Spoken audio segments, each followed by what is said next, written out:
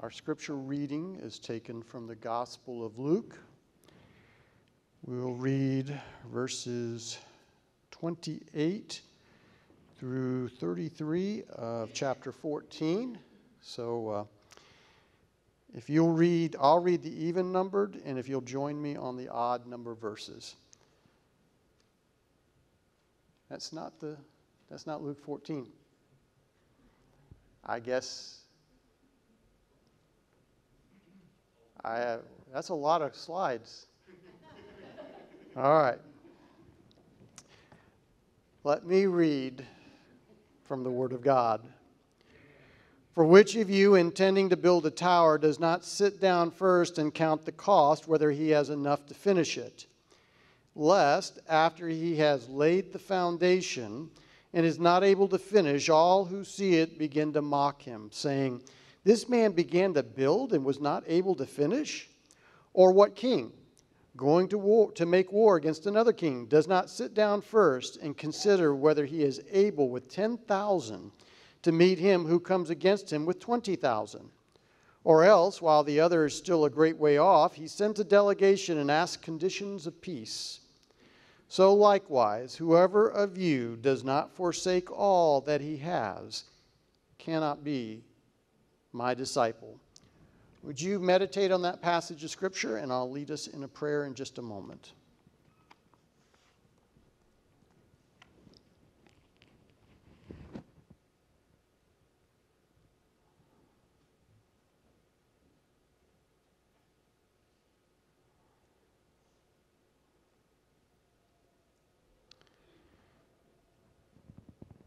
Lord, in this short passage of Scripture that our Lord first shared with the multitudes and with us today through the written word, he speaks of being prepared and counting the cost.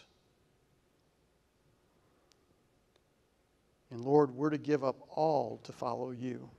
That is the cost of discipleship. But there's an aspect of stewardship in this passage, and that's what we're going to learn more about this morning. Lord, we know that you own all things. You give them to us to use, but for your purposes, not ours. And Lord, as we have given the time that you've given us, we give that back to you this morning and in this moment. This time is dedicated for you. Help us to worship you as you've instructed us with all our heart and soul, strength and mind. In Jesus' name, amen. You may be seated. Good morning. Glad that you're all here. Glad for those of you that are joining us online as well. If you are visiting, and even if you're not, all of the announcements should be in this bulletin. If you are visiting, though, there's a little section in this bulletin. If you'll just take a moment to fill that out and turn that in when we worship our Lord through our tithes and offerings, that would be most helpful. We have a fish fry that's going on. They're in the process of beginning to cook all that now. So at the end of the service, we will all be going over there for a time of fellowship, and there'll be a meal. It's all provided, so please feel free to come on over. Golden Oaks is attending, it's the fall festival for, I think, like Senior Saints. What's it say up there? LBA Annual Luncheon. Does it give something better? Senior Adult Festival, that's what it's called. And we've hosted it for a number of years. This year we're not hosting it. It's a church just down the road that is going to be hosting it, Willow Ridge. And they have, we had over 300 last year. They've capped it this year at 300. So if you would like to attend that, that's Thursday, November 9th. I think it starts around 10 or 10:30. And they'll have I think there's going to be a kind of a concert. And then right afterwards will be the barbecue is provided by Sheely's. And that'll be free, but you'll need to sign up in advance. So please let us know so we can turn the names in if you'd like to attend. Don't forget to pick up the shoe boxes. There's a few left in the lobby. You can also do that online, or if you designate money for that, we can fill out the shoe boxes for you. We're going to ask that they all come back by November 12th, which will be Sunday. We'll have a prayer of dedication for them before they get moved on up the line. We have our fall festival next Sunday evening. So the couple things I need to cover about this Sunday evening and next Sunday evening. Let me talk about next Sunday evening, fall festival. In fact, I won't talk about it. Al, can you share? Just give us an update of what's needed and how things are going. We are desperately in need of cars, so we would love to have you come out and provide your trunk. Candy will be provided for you. Just be out here, be ready to go by 4:45 so that we can have our prayer time. We're also in need of some more volunteers for the registration table, the prayer time, which is our last stop where you greet and meet and talk with the individuals who come out and you ask about their prayer needs and you have that time to pray with them for those needs. We also need donations for our cakewalk, so any type of food like pastries, cupcakes, anything like that that we can give to them will be appreciated. You can start bringing that in to us on Wednesday. If you have any questions, you can see myself or Nancy, and there's a sign-up sheet at the round table out here. We'd love to see you sign up, because we're told in Matthew that the harvest is plentiful, but the laborers are few. Ask God to send us into the harvest to reap his field. This is our opportunity. All right, thank you, Al. We have water baptism scheduled for Sunday, November 12th. If you've not followed our Lord in believers' baptism, please see me after the service. Be happy to share with you about that. Our beach retreat, Living in Babylon. We did an introduction to that last Sunday. The sign-up forms, you can sign up online, or there are actually sign-up forms out in the lobby. This is what they look like, so please fill those out and join us in January. All right, so after the service, we're going to all head over to the Family Life Center and have a meal. So let me tell you what happens afterwards. Some of us are meeting for the regular Sunday evening things that go on, and some of us aren't. Let me see if I've got this right. We're not going to have a Wednesday or Sunday. Here I go again. Sunday evening. We won't do Sunday evening for the adults or the children. But children's choir, youth choir, and the youth meeting in the evening is going on. Is that clear to everybody? No children's choir. Youth choir and the youth are meeting afterwards, 5:30, to do their regular thing. But children are not meeting and the adults are not meeting this evening. We will be spending the time over there, and then afterwards we'll be helping clean up. If you can stay and help kind of put some chairs up, or grab your chair at least and put it on the rack, that would be great. It'll save us some time as we get to clean up, but we're looking forward to the time of fellowship. I'm going to ask our ushers now to come forward to take this morning's tithes and offerings.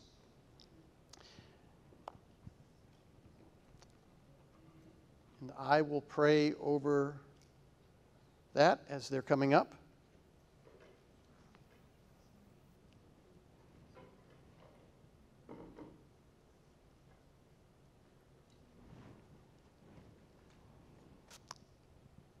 Lord, I thank you for your goodness to us. And Lord, as we're going to worship you now through our tithes and offerings, it's a recognition once again that everything belongs to you. Anything that we have, you've given to us.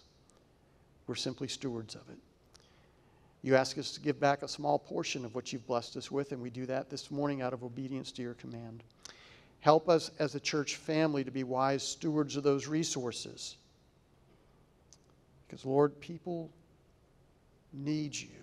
They need to know about Jesus and that he died on the cross for their sins and rose again. So, Lord, that's why we're here. Help us to be able to proclaim that message of love to our neighbors, our community, and through things like Operation Christmas Child through the uttermost parts of the world. So please bless this offering in Jesus' name. Amen.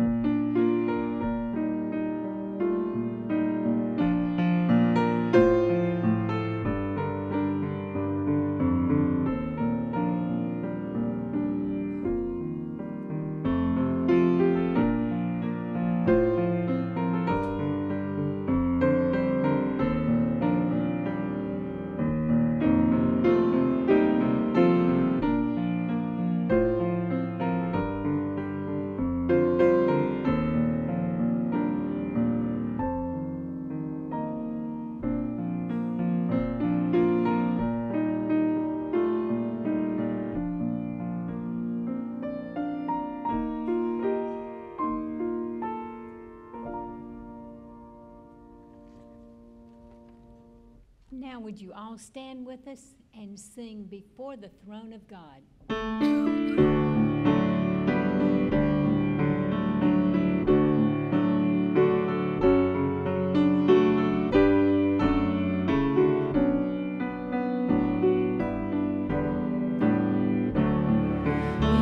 the throne of God above, I have a strong and perfect plea, a great high priest whose name is love, whoever lives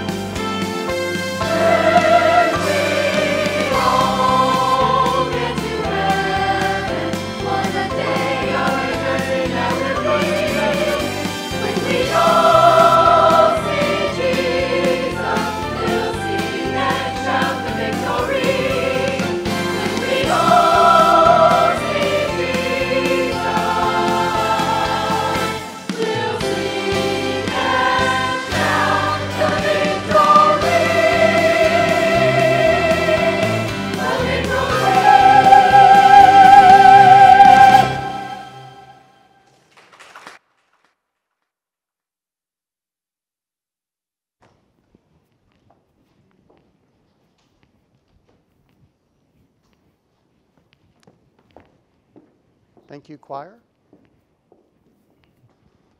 All right. Turn that on.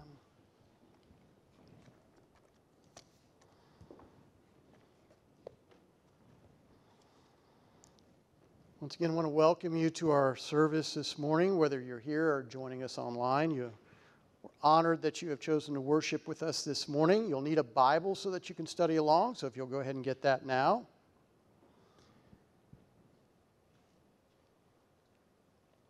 Now, the Bible teaches us that it's appointed unto man once to die, and after this, the judgment.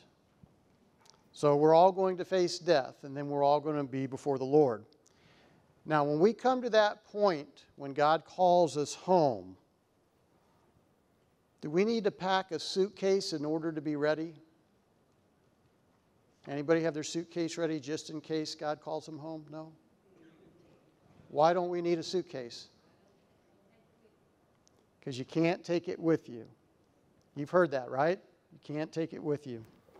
I've heard that. I think Jack Benny would beg to differ.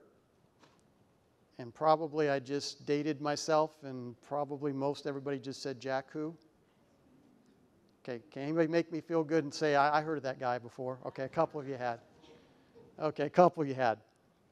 But we all have something in common. We're wise for years. You've heard that saying, but it actually comes from the Bible. Take a look at what this says. Paul writes Timothy, his young preacher's son, the one he's raised up in the ministry, and he says this, for we brought nothing into this world, and it is certain we can carry nothing out. Job put it this way in the Old Testament, in chapter 1, verse 21 of Job. He said, naked I came from my mother's womb, and naked I shall return there. It was said of Alexander the Great, who conquered the known world at age 33, it said that he wept because there were no more worlds left to conquer. He gave these instructions. He said, when I die, no matter how gilded my casket is, I want you to put a hole on either side for my arms. And I want my arms extended out from my casket, my dead, cold hands, so that when they parade my casket through the streets, everyone will see that my hands are empty and I couldn't take it with me. Well, Alexander the Great couldn't take it with him, and neither shall you. It is certain that we carry nothing out of this world. Now, there was a man who had heard that you can't take it with you. He said, but I can at least try. And so he put all of his money in a big jug with a handle on it, and he put it in the attic. He figured he was going to die at home in his own bedroom in the bed, so he put the jug kind of right above where his bed would be, and he figured on the way up to heaven he could just snatch that jug up and see if he could take it with him. Sure enough, he died. And after everybody had come and gone, the wife went up into the attic just to see if the jug was still there. And you know what? That jug was still there. She thought, well, maybe he should have put it in the basement. Now, folks, whether you put it in the attic or you put it in the basement, you're not going to take it with you. But that doesn't mean that there isn't something that you can take with you. You say, but Pastor Sean, I thought you just said you couldn't take it with you. And now you're saying you can take something with you? And I want to share with you this morning about the thought of leaving a legacy. A great missionary, a statesman by the name of Jim Elliot said this, he is no fool who gives what he cannot keep to gain what he cannot lose. There are certain things that we cannot keep, and there are certain things that we cannot lose. Folks, that which you will carry is that which you have given away. This morning we're going to look at what the Bible says about stewardship and planning for the future. Now, I think this is now my 272nd, maybe 74th Sunday. And I think last time when I preached on giving, which was in the book of Haggai, that was the 4th time out of probably 500 to 600 times I've taught here. Well, this is number 5, but it's not on giving as in just tithing. This is tithing is an aspect, a part of stewardship. So there's a whole principle of stewardship. And so we're going to talk about that and see what God says in His Word about stewardship this morning. So we're going to look to see what the Bible says about stewardship and planning in the future. So we're going to ask you to turn to Luke chapter 16. And as you're finding that, it's a very interesting chapter with a very interesting parable in it about money and wealth and stewardship. It's said that the most sensitive nerve in the human body runs from the heart to the pocketbook. Now, all of us have something in common. We all have some interest in money. But you're not the only one that's interested in money. God's interested in your money. God's interested in how you secure your money, how you save your money, how you spend your money, and how you share your money. And the Bible doesn't condemn money. The Bible condemns the wrong use of money and the wrong love of money. But the Bible certainly does not say money is evil in and of itself. Who made the gold? Who made the silver? Who made the wealth? Well, that was Almighty God.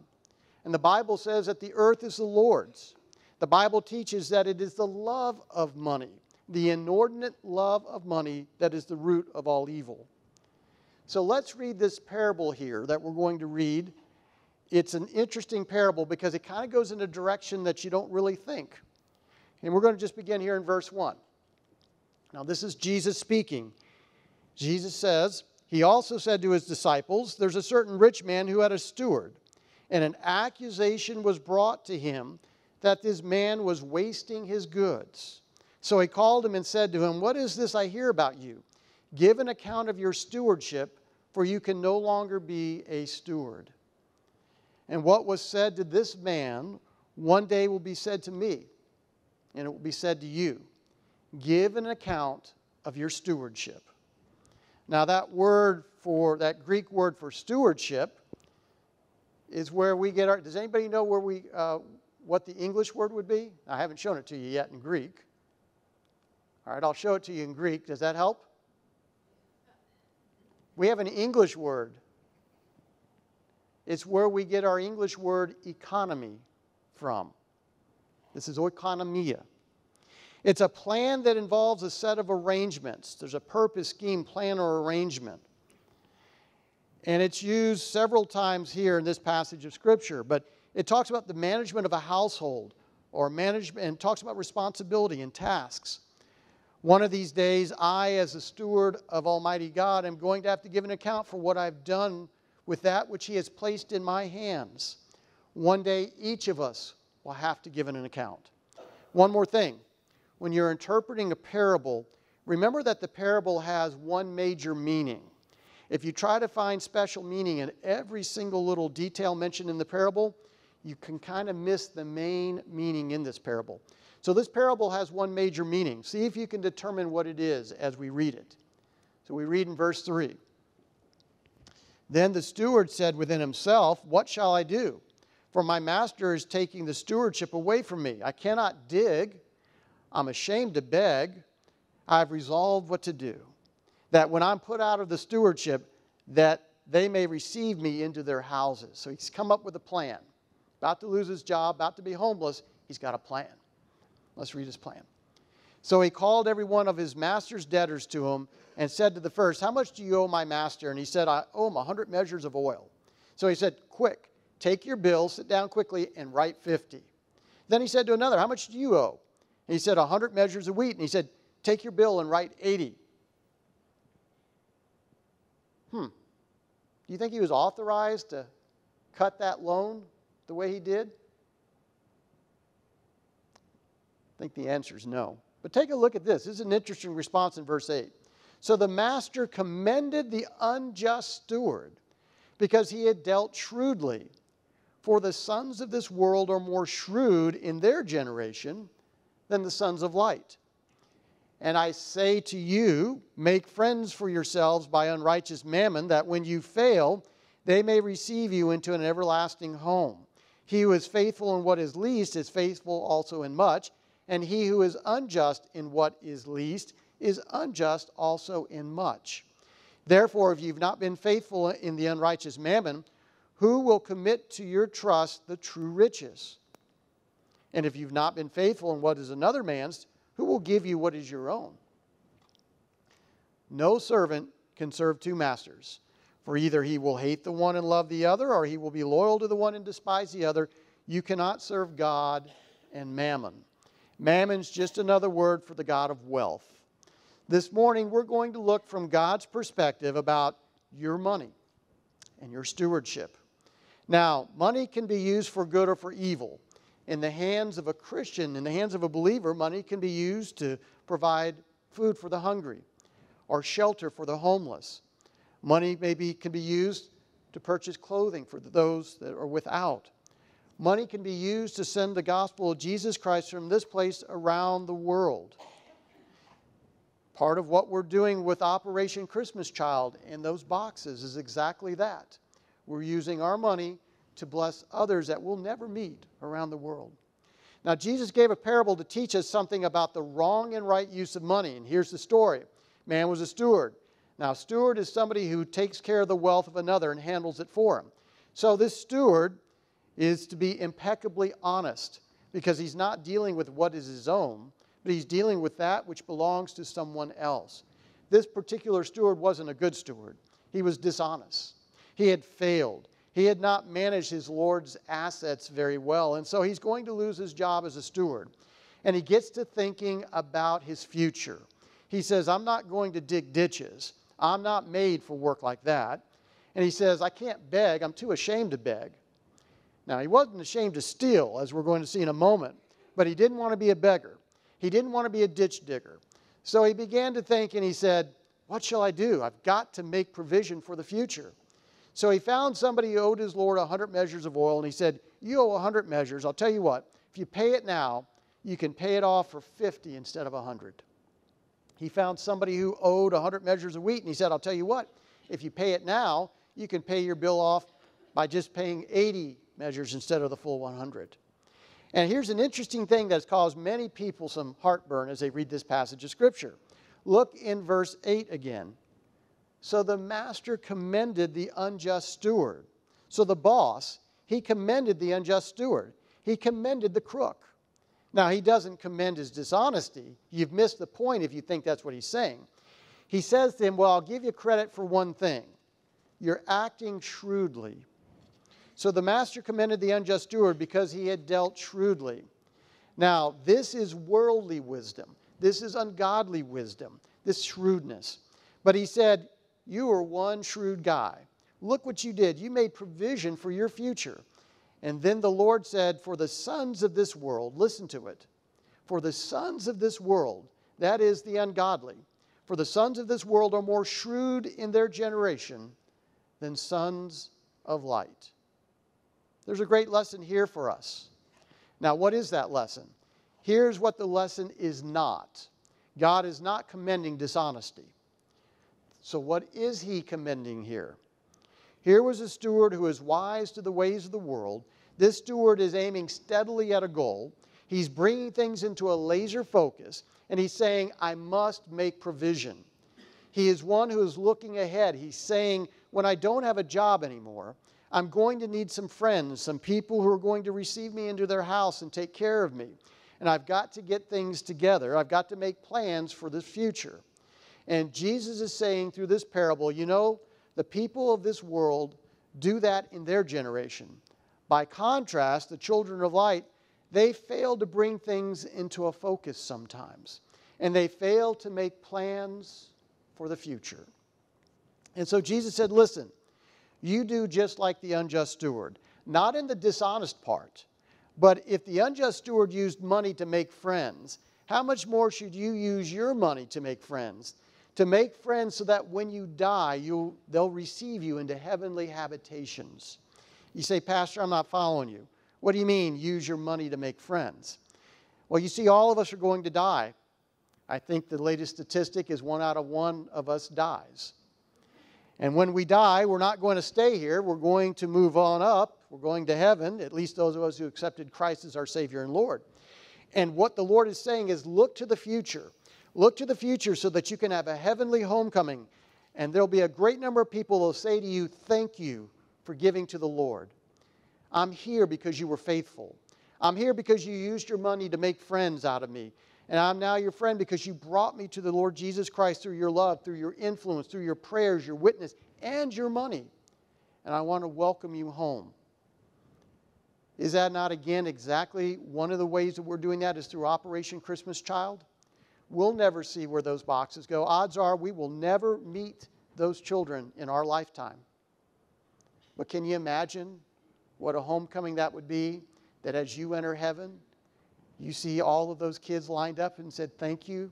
It was your gift, because of your gift, that I came and found the Lord. And I'm here today because of your gift. That's what Jesus is talking about. Don't you want to meet some of the people in heaven that you helped get there? Don't you want those people to say to you, besides the Lord, welcome home, thank you? What a joy, what a privilege it will be to meet you in heaven. Let me give you, and we just talked about the example with Operation Christmas Child. You and I will never meet those kids. And that's what our Lord is saying, at least here. But in heaven, we have that hope. And our Lord is saying that you can take it with you if you invest it in the only thing going to heaven, and that is the souls of men and women. That's the only way you can take it with you. I heard about a man who somehow rigged a deal so that he could take a suitcase full of gold to heaven. And so when he got to heaven, he had this suitcase full of gold, and the angel who was checking him into heaven said, what's that in your hand? He said, well, you know, I got this suitcase full of gold. They said I couldn't take it with me, but I got it right here. And the angel said, well, that's kind of strange. Come on in. I don't know what we're going to do with the extra pavement, but just come on in. You know, the streets of gold are made of, or streets of heaven are made of gold. Folks, listen, what you think is important down here is not going to be important up there. And what's going to be important up there are the souls of men and women. So we're going to look a little bit into what the Bible has to say about wealth today. Now listen very carefully. I want us to be thinking about what God has put into our hands.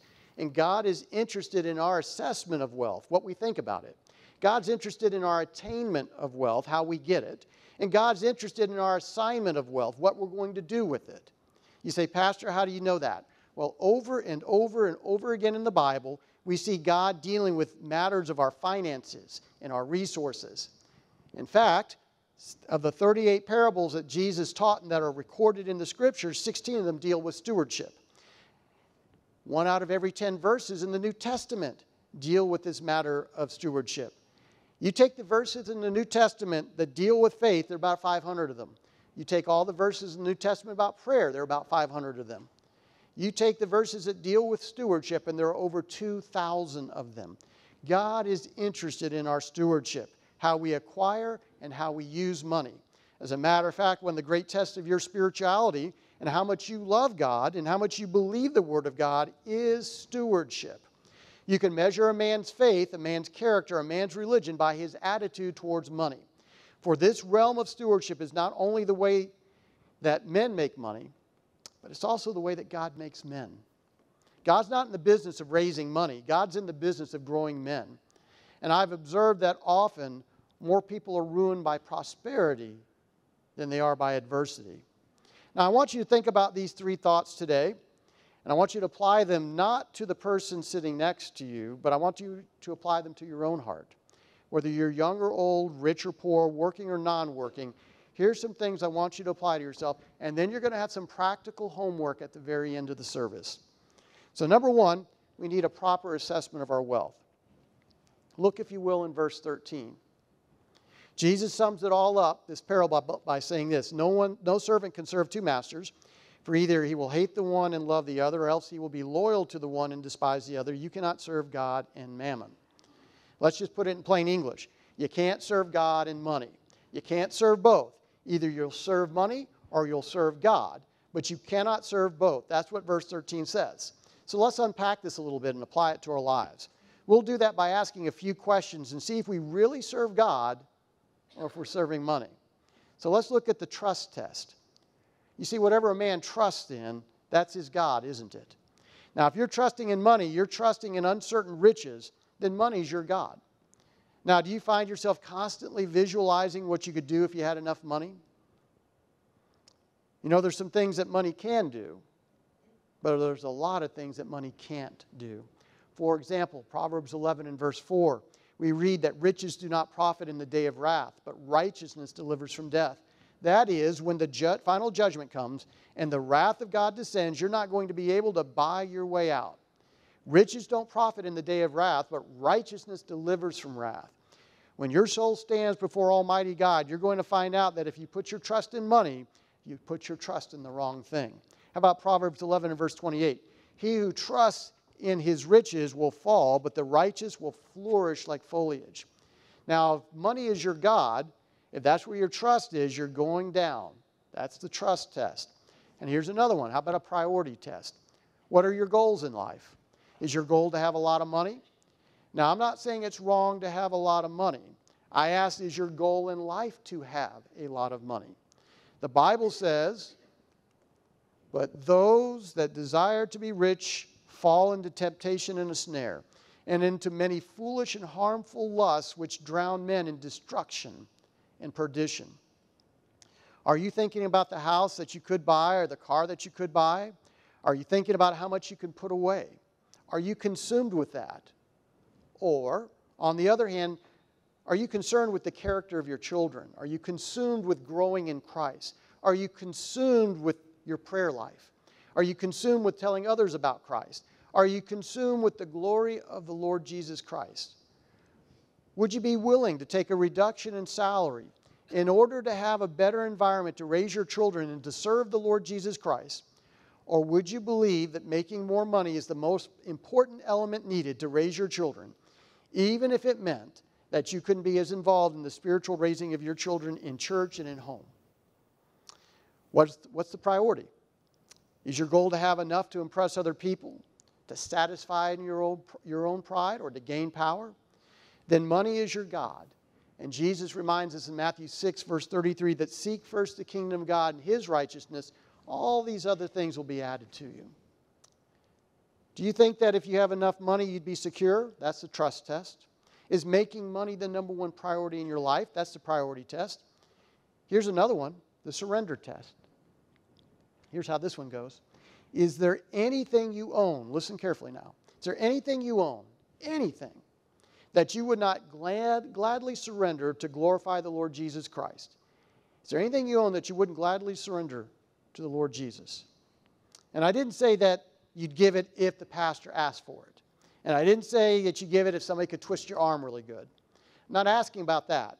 I'm asking that if you knew in your heart that God wanted it, and you knew it would glorify the Lord. And I don't care what it is. Would you say, Lord, it's yours? I'm only a steward.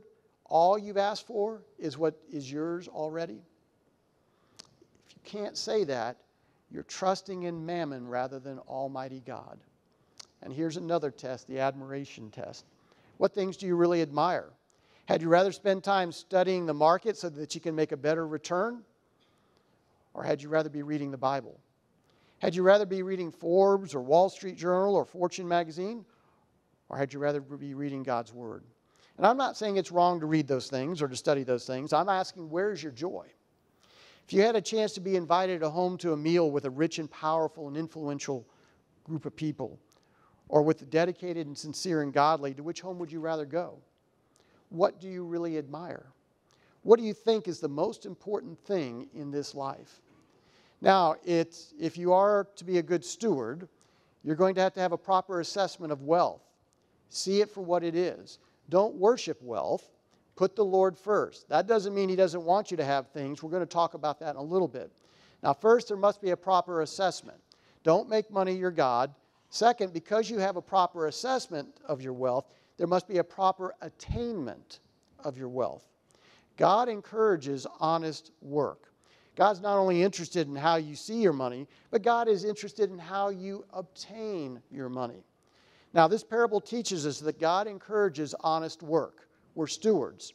Verse 2 tells us that we are stewards, and so God is interested in the investment of and the handling of and the making of money. You see, stewardship is that area of life where men make money, God makes men, where women make money, and God makes women. He uses your wealth and money and the way you go at it into making you and your character. It's God's way of testing us and trying to prepare us for things that are far more important. You see, if you've not been faithful in the small things and in the monetary things, who's going to give you the true riches? Look, if you will, again in verses 10 through 12 of Luke 16. He who is faithful in what is least is faithful also in much. And he who is unjust in what is least is unjust also in much. Therefore, if you have not been faithful in the unrighteous mammon, who will commit to your trust the true riches? And if you have not been faithful in what is another man's, who will give you what is your own? Now, what does this mean? Well, God rewards faithfulness. This parable teaches us that the measure of how much God can trust you with spiritual power in things that really matter is how you deal with your money. The measure of how much God can trust you with spiritual power and influence is how you deal with money. What you do with your money is an index of what you will have in greater treasure. God is withholding blessings from some this morning here in this congregation and watching online. God's withholding blessings from you, and I'll tell you why. God gave you a test and you failed that test. God gave you some possessions. They came from God, and God wanted to see what you were going to do with those possessions. And you were not faithful to God with those possessions. You failed the test, and God could not give you what He really wanted to give you. Look at verse 11 again. It says, therefore, if you've not been faithful in the unrighteous mammon, who will commit to your trust the true riches? Why should God commit greater things to your stewardship if you've not been faithful in these lesser things? If you can't take care of the mundane and the material things, who's going to commit to you the spiritual things, the great things, the true riches? If you're not faithful in small things, who's going to give you the big things? Now, the Bible says, he who is faithful in what is least is faithful also in much. It doesn't say he could be. It says he is. It follows as night follows day. Everything big is made up of something little. And if you take care of the little things, the big ones are there. And it's impossible for you to be faithful in little things and not be faithful in big things. And so everything big is made up of something little. And so our Lord just tests us. He entrusts us. And He gives us a test to see if we can handle what He's given us. Now, some of you may be very wealthy materially, but very poor spiritually, because God has given you wealth to see what you would do with it, and you've failed the test, and you'll never know true riches. Now, the Bible doesn't say you can't have both. You can. There's Abraham, and there's David, and there's Joseph of Arimathea. And there are just few of the many people in the Bible who had both material and spiritual riches.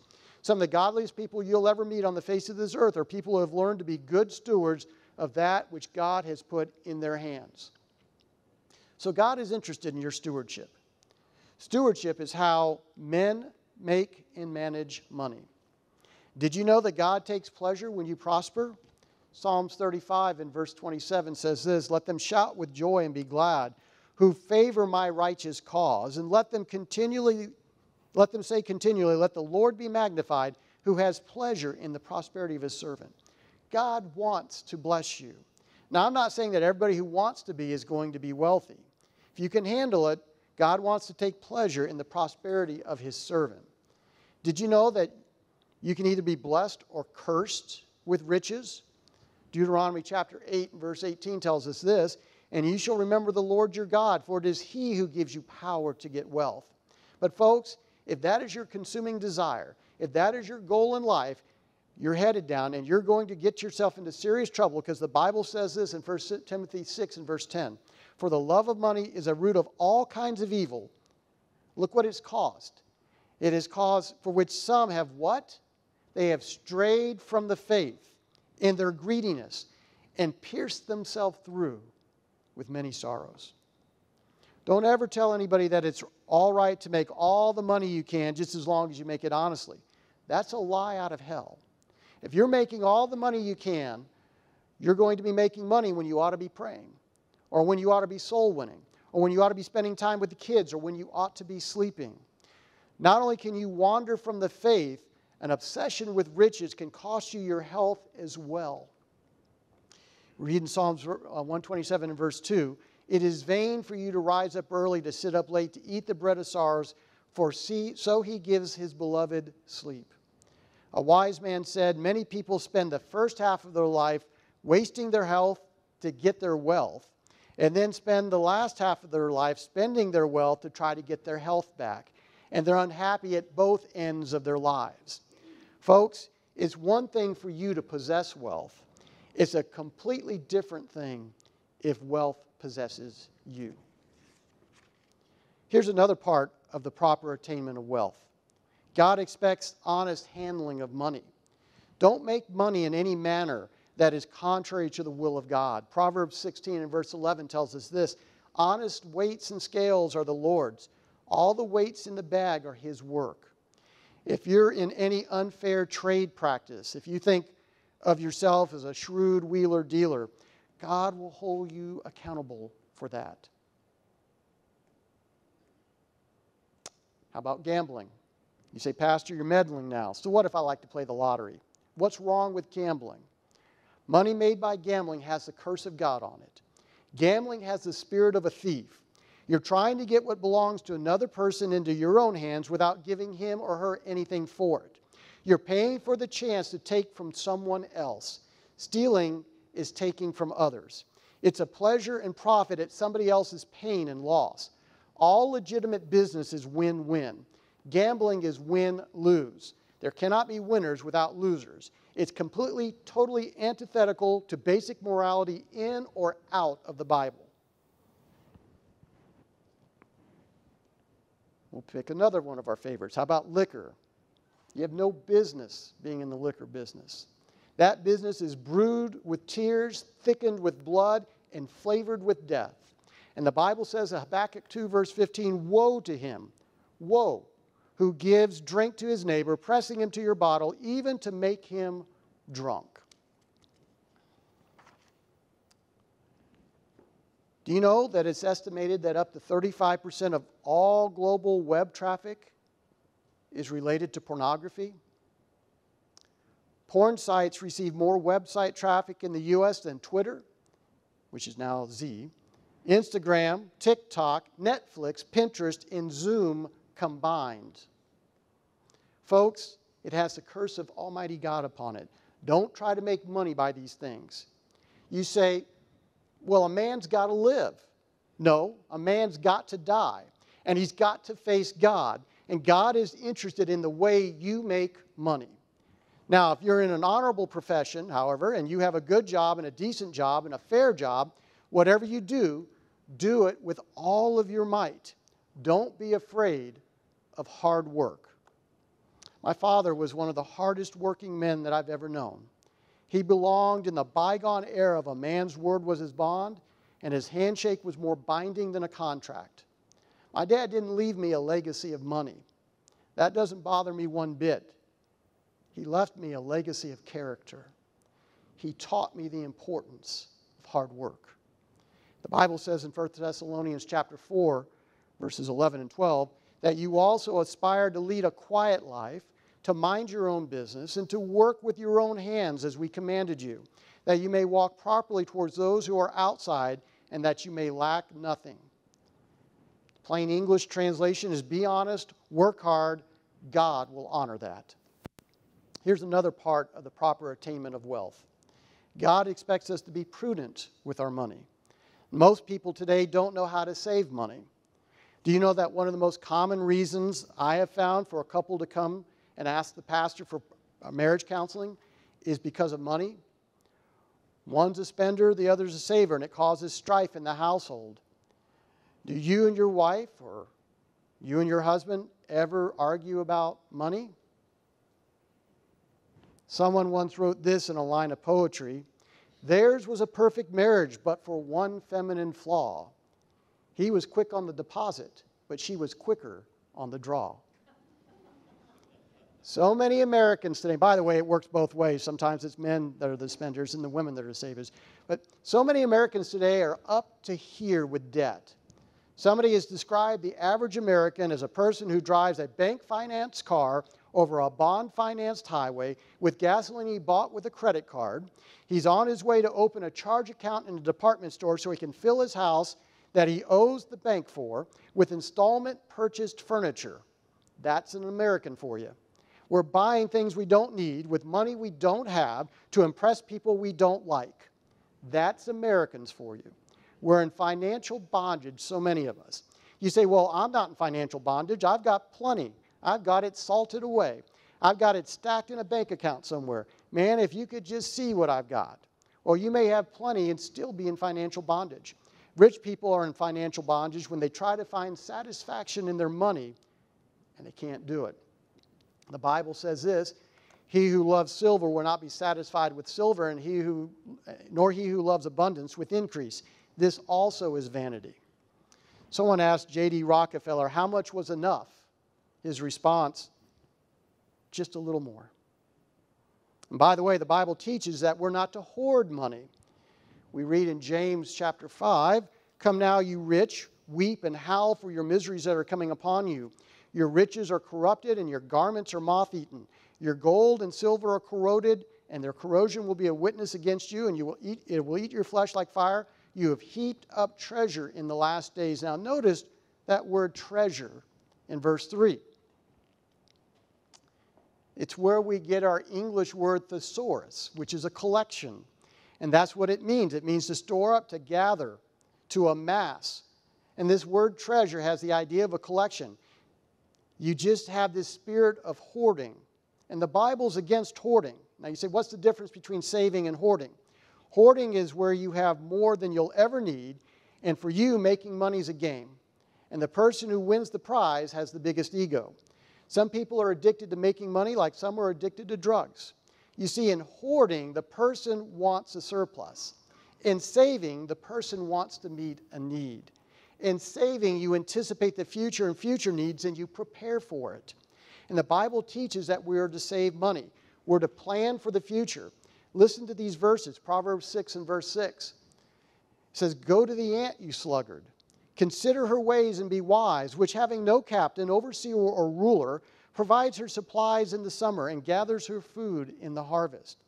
Now, the ant doesn't have somebody to yell at them and say, lay up for yourself food for the winter time. They just do that. Proverbs 21 and verse 20.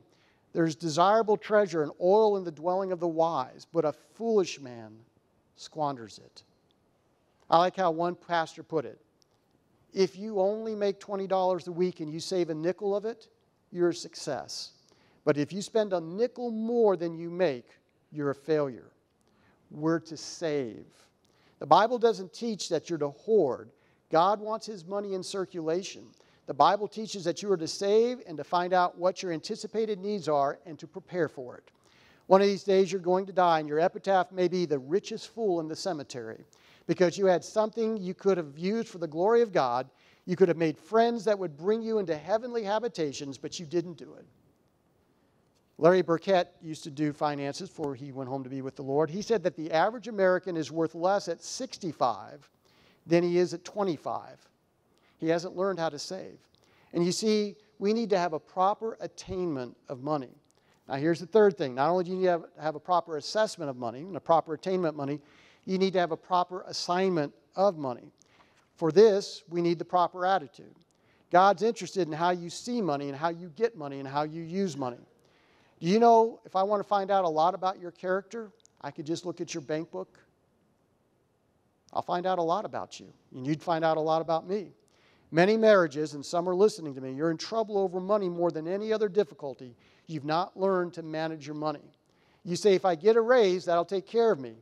No, it won't. The problem's an attitude problem. To whom little is not enough, nothing is enough. And if you cannot be faithful in that which is least, you'll not be faithful in that which is much.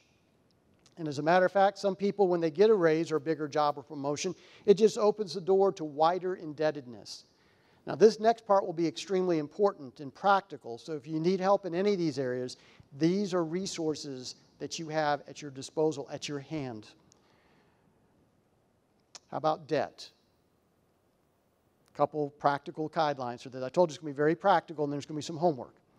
Only use credit cards if you know you can pay them off at the end of the month. If you don't have the discipline to do that, don't use them. Statistics show us that people who buy with credit cards spend more money than they would have if they had bought with cash, because it doesn't seem like you're spending your money, or at least at the moment. You say, Pastor, I'm already in debt. How can I get out of debt? Well, number one, don't borrow any more money. You can't get out of debt by borrowing money any more than you can put out a fire with gasoline. Number 2, designate everything possible to debt retirement except your necessities, except your tithe to Almighty God. Never stop tithing in order to get out of debt, because you need God's help to get out of debt. And learn to tithe. When we got married, we said we'd be faithful to God in the tithe. And we said we'll not only tithe, we'll give an offering, which is more than a tithe. And we've done that our entire married life.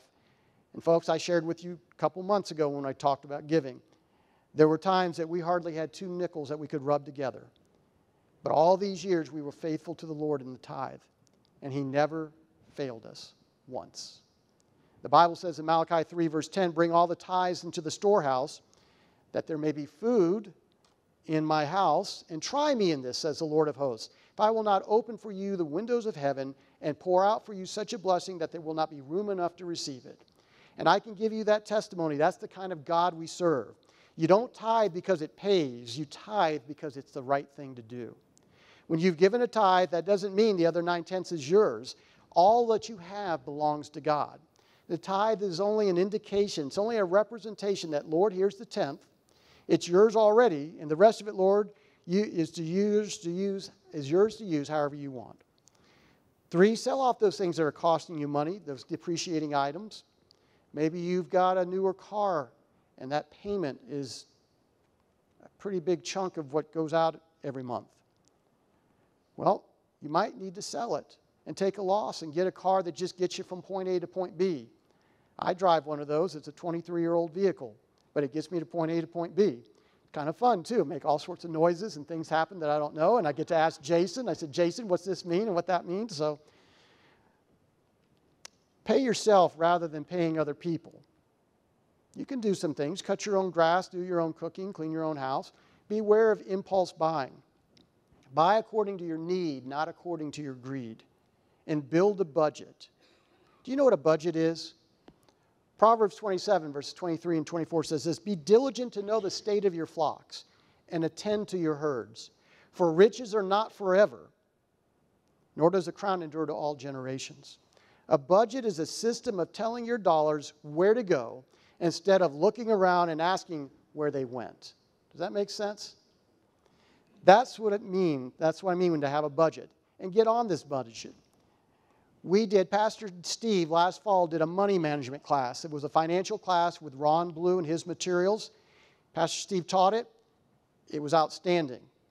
We got this class because when Jared was attending Charleston Southern, he took an entire class, and that was the textbook. And so we will offer that periodically at the church, so sign up for it. Plan. You need to have a plan. Plan with a budget is for the here and now. But you need to plan for the future. That was what Luke 16, that parable, was all about. Proverbs 13, verse 22 says, a good man leaves an inheritance to his children's children. Now, this might surprise you. Do you know one of the best professions to be in if you want to retire a millionaire? Somebody said something I can't hear. Undertaker. That's not on the list, and I wouldn't have thought of that either. So that's very good, though. I would have never thought that one. Yeah, you always got work. That's true. But Dave Ramsey did research with over 10,000 millionaires in the United States, and he said, how'd they make their money, and where did they come from? How many would think like being a doctor, a physician, or being a lawyer? That's the way. You're going to be surprised at this one. Being a teacher. Top 5 careers, teacher was number 3. I know everybody's saying, no way. Have you seen what my paycheck is? How did it happen? How is this so? Through careful planning. And if they can do it, you can learn to steward God's resources and watch Him multiply in ways that only He can do. How about life insurance? Only 46% of Americans have no life insurance. So a little more than half do, a little less than half don't. But half of the half that say they do are underinsured. How about wills? We love to talk about this stuff, don't we? Because we're always thinking about dying and how we're going to die. Are you like me that you like to kick that can down the curb? Like, yeah, I know I need to do it. I need to look at the life insurance, but I can do it later. And I need to look at my will, but I can do it later. Like maybe when I'm 90 or so, I might need to think about it. Anybody feel like that? 56% of Americans believe that estate planning is important, but only 33% of adults in the U.S. have documented their end-of-life plans. That means 2/3 of you, if you're consistent with the group, 2/3 of you do not have any will or you don't have it all completed. Of the estate plans made in 2021, 75% were wills, 18% were trusts, and 6% of people nominated a guardian for their young children. Now, have you considered all of that? Do you have a durable power of attorney? These are all the things I hadn't thought about. I thought just making a will was all I needed. There's a whole lot more because there's a whole lot of contingencies that can happen. The South Carolina Baptist Convention offers a ministry to all of their churches and the members of those churches, and that has to do with estate planning. And I've asked Jackie Winger from the Baptist Foundation to come up, and I just want her to share a moment. I want to introduce her to you. She was here last year, but I want to introduce you. Would you all welcome her as she comes up? Would you just share with us a little bit about the Baptist Foundation and what you all do for churches and members of churches? Good morning. It's already been a fun morning. I was over in the Hispanic service just for a moment, and I told them that I'm a little stiff. You know, I love going to Hispanic services because they get a little excitable. I am with the Baptist Foundation of South Carolina. We're part of the South Carolina Baptist Convention, which is 2,200 churches in the state of South Carolina. We're Southern Baptist, and part of that is the foundation that has been around since 1950. And one of our areas of ministry is in legacy planning, because in America, as Pastor Sean just shared, about 60% of Americans have not planned for their future. You know, I paid my bills last night. I still balance my checkbook. I think about money a lot. You know, we do. We think about what we have and where it's going and all of those things. And those are things that we work on and save and all of the things that we've just heard. And that was great, Pastor Sean. But one of the things that we do not think about is the day that we pass away and that we will be 100% generous. We'll be 100% generous to our family or 100% generous somewhere. But we don't want to talk about it and we don't want to think about it. And so what happens many times is because we want to wait until we're 90 because we're all going to live to 115, right? We don't think about it, and then there's a day of confusion. That's a day that we need to be thinking about and praying about. I know a lot of us pray about finances and what we're going to do today, but if you prayed about what is going to happen with how God blessed me, and if you asked, you know, God, why did you put me here in the United States of America, one of the richest countries in the world, at one of the richest times in history? Did you know that in the next 30 years, approximately $68 trillion is going to be passed through our states? Because most of what you have, you don't live on. I wrote my bills because I receive a paycheck, and that's what I live on. But I'm putting money over here in a retirement fund because I'm planning for my future. And of course, all the TV shows tell us it should be a lot. And a lot of people have amassed a lot in their retirement funds that really aren't supposed to ever go out. And I have a home, and I have these other things, and I even have personal things that are important to me. Like this necklace that I always wear that you can't see, but was the last thing that my mom gave to me when she died 30 years ago. It's a cross. It's important.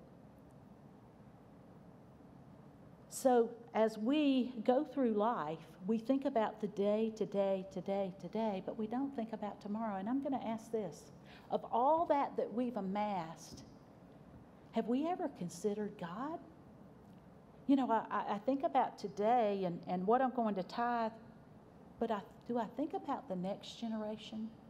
That maybe you blessed me and put me here today in a generation where there is so much wealth that maybe I have an opportunity to pour into a future generation, those that have not yet heard about Jesus. And so one of the things that we do at the Baptist Foundation is we serve families by helping them plan for a time in the life of a family that even though we know that family member has gone to be with the Lord, those that left behind have a lot of things they have to do. And the laws of this state say these are the things that have to be done. And if you haven't made provision and preparation for that, then it's not going to go exactly how you might think. So one of the things that we do is we provide a way for people to go through a planning process that's very personal and confidential. They don't sell you anything. It's not, you don't even have to use the Baptist Foundation, but that's something that we offer to you as South Carolina Baptists, because in all of America, and there's 1.5 million charities in the United States, only 8% of estate plans include any charity. You know why? Well, 60% of people don't have plans. So the state just says, hey, it's going to be this way, and we're going to decide how your money's going to be doled out, and it'll go to your family or the closest family members. But people have not taken the time to plan. God has given you this life at this time for a purpose. God has given us our riches and wealth for a purpose. But if we thought about how we can use what we have today, have you considered tithing your estate? Have you considered other things? How can we bless this church? How can we bless this school for the future? Those are the things that we offer and provide for you. So Pastor Sean will tell you a little bit more about that. Jackie, thank you so much. So she came here last November, and she presented in Sunday evening service, and one of us decided to go ahead and said, well, we need to kind of do our estate planning. That was Deborah and me. We decided we'd put it off long enough. And besides, I didn't want to commend something to you until I had gone through it myself, so I could tell you all the ins and outs and where the catches are. Here's what we found. It was very confidential. Once we made contact with Jackie's office, they referred us to a corporation, a company out in Colorado. We had 6 meetings by phone, about once a month. The pace was perfect. And there, they just simply asked us questions, the questions we needed to ask. Some of the questions we didn't know to ask until they asked. And so each time we would come and we would pray and put together, and we'd make progress after the first meeting, and then we'd have the second meeting, be some more things to work on. We would pray, and then we'd come to the third meeting, and then we would pray. Eventually, we got down what we believed the Lord would have us do. Now, most of you here own a home. We don't. We don't have a lot of assets. So there was a part of me that said, I don't know what I really have to leave behind. And it's important to me, like it is to you, to take care of your family. But I always wanted to leave something as a legacy for the Lord that would live beyond me. Working with them and praying through, I found a way to not only take care of Deborah and Jared, and then when Deborah and I are both gone, Jared, we can take care of our family, but we can also take care of, we have a chance to sow into a legacy. And we chose to do with a South Carolina ministry, a Baptist ministry. The one that's nearest and dearest to our hearts is Oakwood Baptist Church. And I don't mind telling you that that's what we made provision for. And so you ask, what was the cost? Where were the hidden fees? There was none. All the counseling, all that was free, all the time we took. We did pay for an attorney here locally that they'd already contracted and pre-negotiated the rate, which was an incredible price. It was a bargain price. To put together what we have is gives us a copy of our estate documents. It has every contingency planned. If I become incapacitated, there are things already in place. That gives me great comfort and peace of mind, knowing that if anything happens to me, or God forbid happens to Deborah, or God forbid happens to both of us at the same time, we have all the steps in place and put in place and how to do that. And that's important. I can tell you as a pastor, I deal with death, do a lot of funerals. And if I could tell you over and over again how many times people thought they had everything in place and they didn't. If you think you have all your paperwork in place, just want them to review it. They'll be happy to look at it. So I commend that to you, and that's something I feel that we can do as a church family that our convention, our denomination offers for us, and I certainly wanted you to know about it because I think it would help you personally, not only taking care of your family, but the opportunity to leave that legacy behind. Now, it's easy to put things off. I know this. We put this off way too long. By the way, Al and Nancy have also gone through this. They went through about 2 years prior, so there's 2 of us in the church congregation that I know of that did that. In a word, how was the experience? Easy? A relief. We talked about that too. We finally have all that done. And this can be done. So Jackie's going to be here. She's going to join us for lunch. She's going to be right out there.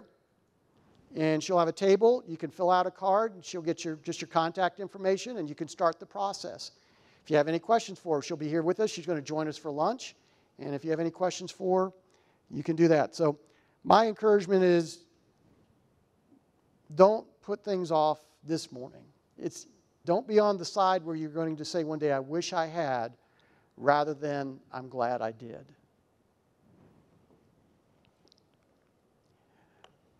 God wants to bless us. And again, this is what God says. If you haven't been faithful in that which is least, you won't be faithful in that which is much. And if you've not been faithful in that which is another's, who's going to commit into your hands true riches? You can take it with you if you'll learn to be faithful. Let me pray for you all this morning.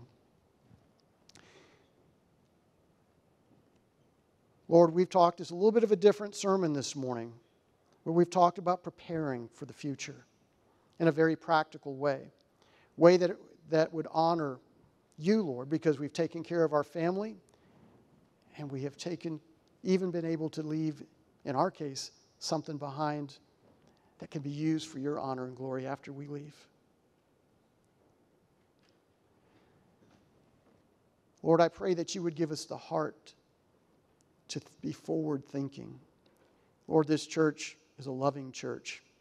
Even this morning, as I was doing the new members class, I heard the testimony of just how so many people went up and introduced themselves to someone when they were their first time visiting. And Lord, this church has been willing to step out on faith time and again. It is a church that loves you and seeks to see what you can do in our midst. And Lord, there's a whole lot of faith that comes into that, but there's some practical common sense that comes in too, and this is an area of preparation. Help us to leave that inheritance to our children's children. Not just a physical legacy, but a spiritual legacy as well. Lord, we exist here for those who don't yet know Christ. Help us to be here 5 and 10 and 20 and 50 and 100 years, should you tarry, so that this church can still be a light to its community and beyond.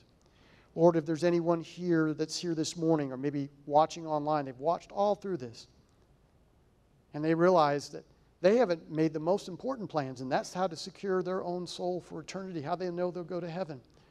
Lord, I pray that this morning would be the day that they would accept Jesus into their heart and into their life, ask forgiveness for their sins from Jesus, and ask him to be their Savior and Lord. Lord, I thank you that we're here for the main thing, to see that others come to Jesus. So help us to put what you've put in our hands, help us to use all of that, our talents, our time, our treasure, into that one laser focus, seeing that others come to know Jesus as their Savior too. In Jesus' name, amen. If you have a prayer need and you're online, would you please email us? It'd be our privilege to pray with you. If you're here and you have a prayer need, it'd be my privilege to pray with you now. If you'll stand and we'll sing. If you have a prayer need, I'll be down front to pray with you. Ms. Kay?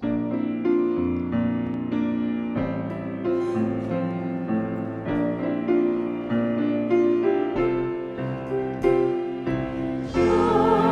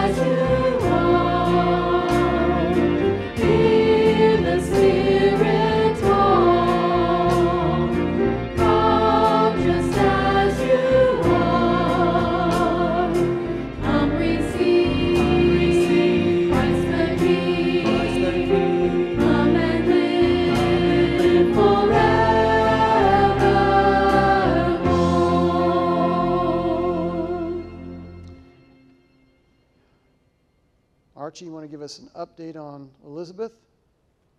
She's doing amazingly well, and just praise God and give Him the glory for just laying on of hands last week. It's a true testimony of who He is, His ability to heal.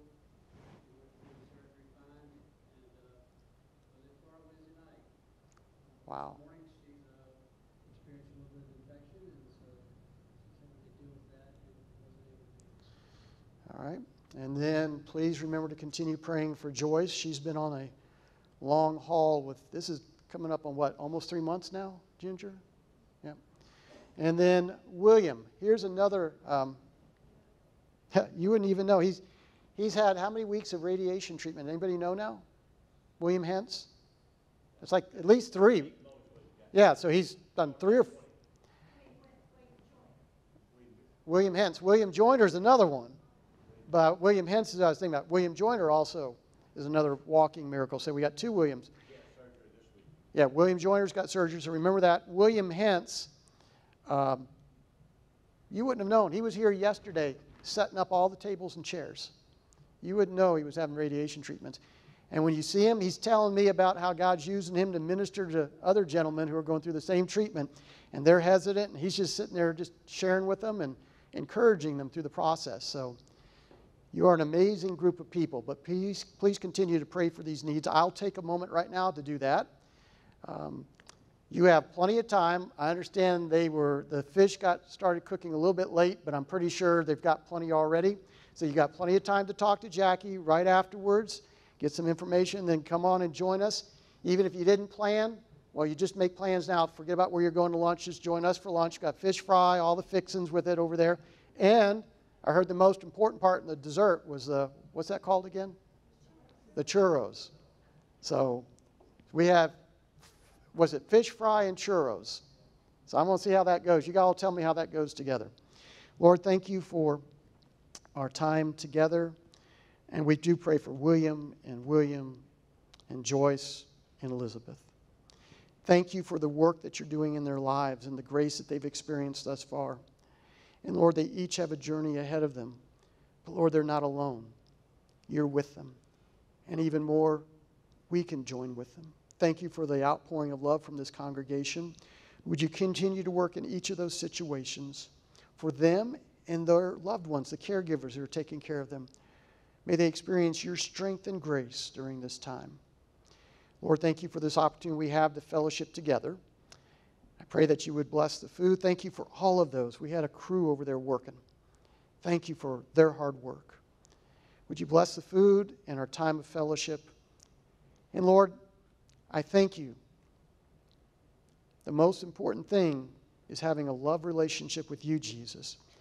But there's so many ways in our life that we can order our life, and you tell us in the Bible it's so practical. Thank you for these practical parts of stewardship that you've taught us in your word. Thank you for the tools that people like Jackie have to give us to be able to help to order things, order our lives well. And Lord, these things are important, but they're only important as we put them in focus and in the priority that people need the Lord.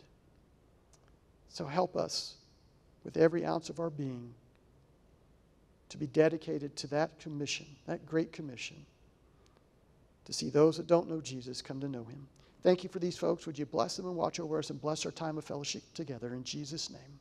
Amen.